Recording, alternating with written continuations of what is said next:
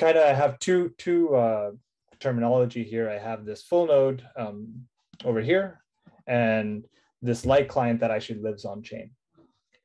So if you're running a Tendermint node and you're following the blockchain and you're downloading every single block and executing every single transaction, and you're tracking, the entire state of the application, you're running a full node, right? And so doing that means that you have complete access to the state. You don't have to trust any third party. But the downside is you're holding a humongous amount of state, right? Cosmos blockchain, I think, is in the many gigabytes at the moment.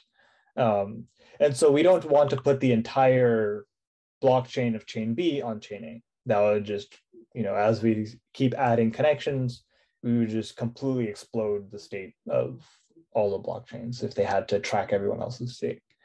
So what we do instead is we have a light client. And a light client is a much cheaper way of tracking a blockchain. So instead of having access to the entire state, a light client will just download the headers of a blockchain. And in doing so, they get access to this root hash that I talked about, this app hash. And so rather than having access to the entire state, they only have access to these root hashes.